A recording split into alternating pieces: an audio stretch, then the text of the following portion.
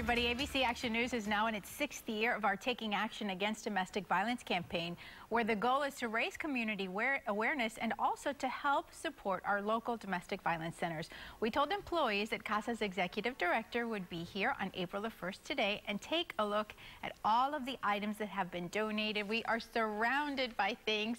We said do a little spring cleaning for a good cause, Linda, and these are some of the things that they brought in. I've also got a stack next to the studio because I couldn't make it look pretty.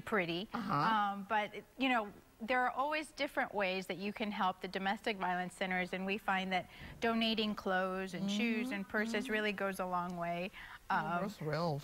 So what do you say to viewers in terms of the capital campaign? How are your efforts coming along in terms of raising the money to build a new shelter? Well, you know, we turned away 1,400 people in the last 3 years, each year.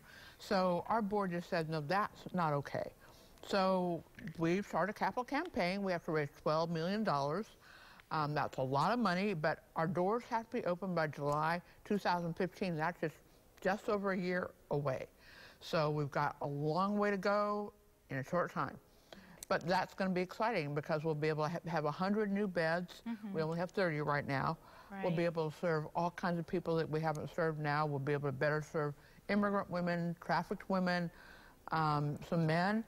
So we'll be able to really do a much better job. We're very excited. Give the community a sense of how the items that are donated to the thrift store that's run by CASA, how that helps the bottom line, help pay for things at the shelter, for example. Well, there's two things. You know, all the women who come to us from the shelter in particular get to take what they need for themselves for free, of course. They get a gift certificate, and they have a shopping experience, you know, instead of having to go through bags and boxes.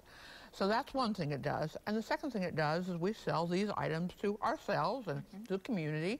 And last year, we're projected this year to make almost $300,000. That's like a significant grant that goes right back into our program and helps people who work in our shelter and who live in our shelter to feed them, to clothe them, to make sure that they've got insurance and all the basic electricity, all those basic things. Now, Wendy, Ryan, and I are getting ready for the luncheon on April the 18th, A Good Night's Sleep Luncheon.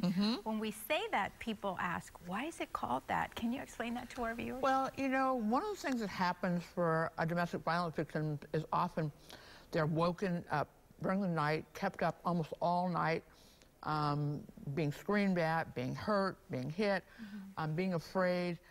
Sometimes because he doesn't come home at night, they're awake all night.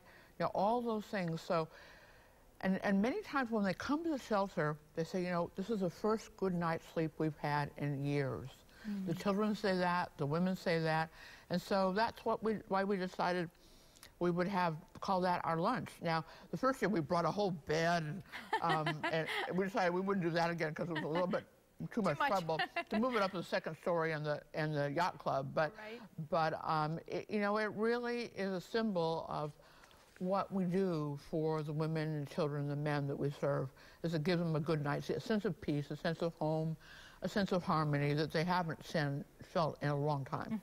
Well, thank you so much for everything that you do in our community. We love the CASA family as we do all the other domestic violence centers.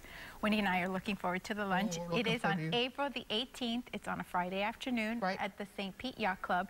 If you would like more information, you can visit them online at casa-stpete.org, also on Facebook. And we will be back with more pictures on Facebook of all this great stuff. Thanks for watching, everybody.